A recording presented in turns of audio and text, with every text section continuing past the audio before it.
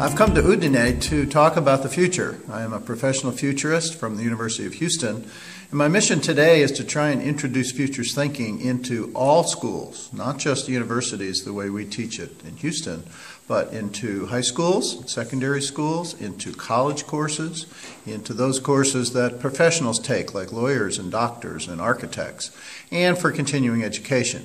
We need to understand the future in this time of rapid change, and we need to start teaching students about the future as early as possible. So that's why I've come today, and I look forward to a discussion about teaching the future in Udine.